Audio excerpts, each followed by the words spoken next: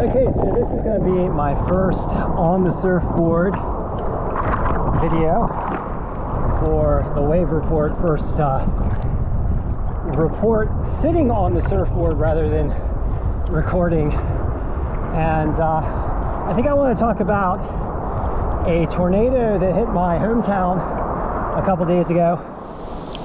Powerful tornado knocked out about damaged about 100 homes in the Great Neck area.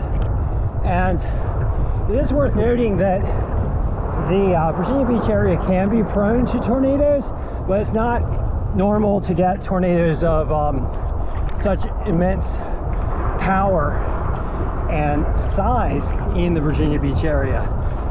So as I sit out here on my surfboard, and you got to note that everyone's been touched by climate change. We should probably think about how climate change is changing tornadoes and where tornadoes are forming. And we'll go ahead and stop the discussion here because I got a wave incoming. And let's see if I can. No, it's gonna break. All right, so that'll end my video. Or excuse me, spitting.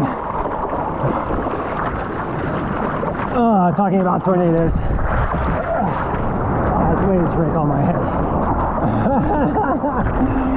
Okay, nice.